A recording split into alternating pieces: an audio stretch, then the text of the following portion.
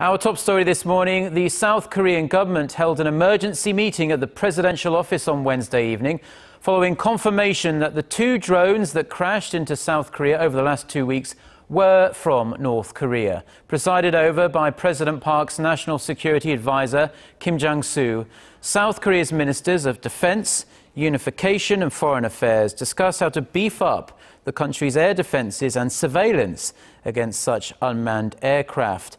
The South Korean military concluded Wednesday that a drone found on an island just south of the western maritime border this week, as well as another one found late last month south of the demilitarized zone, were from North Korea. The rather elementary-looking drones were found to contain photos of military installations and even the residential quarters of Seoul's presidential compound.